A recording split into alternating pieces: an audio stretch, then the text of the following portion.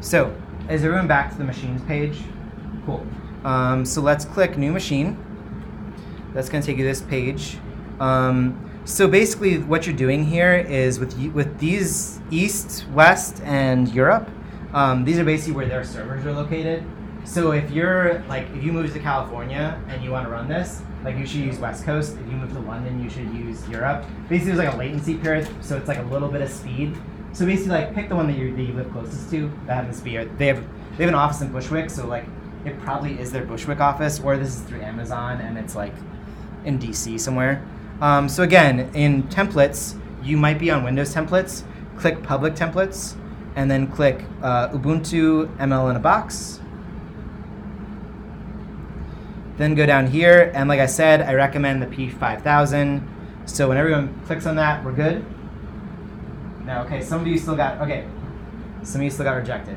Maybe they're working through it. Okay, cool. All right. So you'll pick P5000. Storage, I recommend 100 gigabytes. That's just going to be easy for us to work for the next couple weeks. You can add multiple machines, but one machine is fine.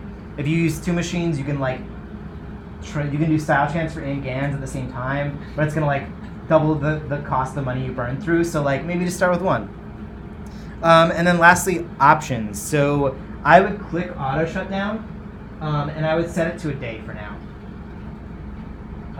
And then I would also, auto snapshot should already be on. I would also pick public IP. I think public IPs cost $3 a month, but I think it'll let you FTP into your account, which is going to be way cleaner and way easier in the future. And then you will need to add a credit card. So again, just go ahead and add a credit card. I won't do that for this because I already have it on my other team.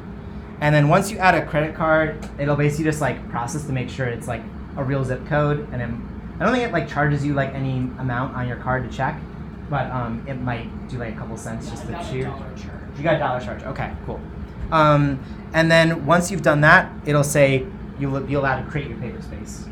This button will no longer be gray. It'll be